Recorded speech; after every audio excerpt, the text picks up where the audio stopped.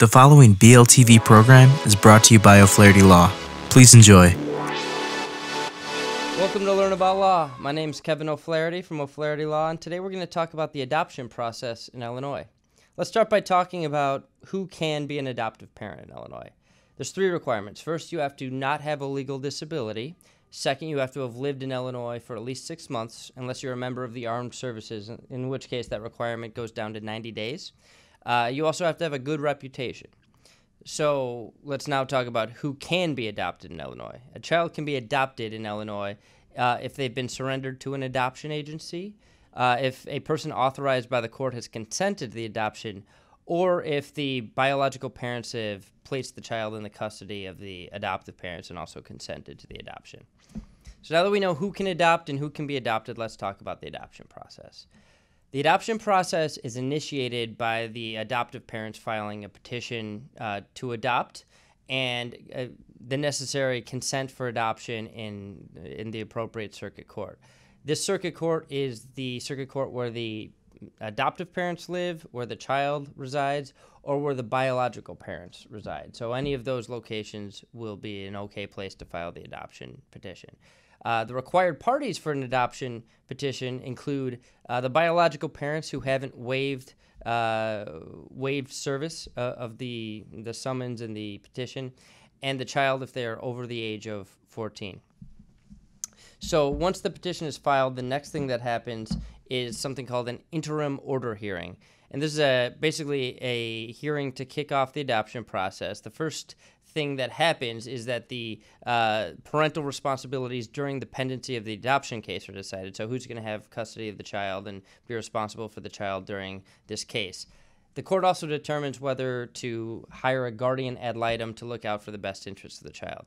Guardian ad litem is basically an attorney for the child that's responsible only for their best interest in the case and protecting their interest in the case. And if a guardian ad litem is hired, then the guardian ad litem will interview everybody involved and create a report as to what the guardian's recommendation will be. Finally, the court will appoint an investigator to basically investigate the adoptive parents in the situation, make sure it's a good fit. Often, in the case of an agency adoption, the agency will be the investigator. So at that interim order hearing, we get everything set up for a final order hearing that will occur 6 months at least after the interim order hearing. At the final order hearing, the court will review the guardian ad litem's report, if there is a guardian ad litem. It will review the investigator's report and the affidavits of the parties and make a decision about whether to grant the adoption petition. Hopefully, if the adoption petition is granted, then they'll enter a final order for adoption. Then the next step is to get the child's birth certificate changed so that the child's name is changed to their new family's name and that the parents that are listed on the birth certificate are the adoptive parents, not the biological parents. In order to do this, you get a certificate of adoption from the clerk of court and you submit it to the Illinois Department of Public Health. Once you have the revised birth certificate, the original birth certificate will be sealed and will only be available upon court order.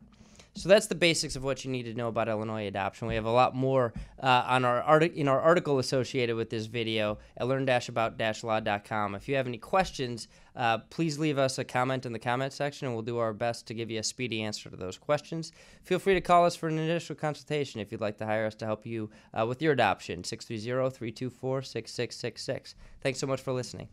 Thanks so much for watching our video. If you have any questions, feel free to comment below. Click the subscribe button for new videos every week, and download and review us on iTunes.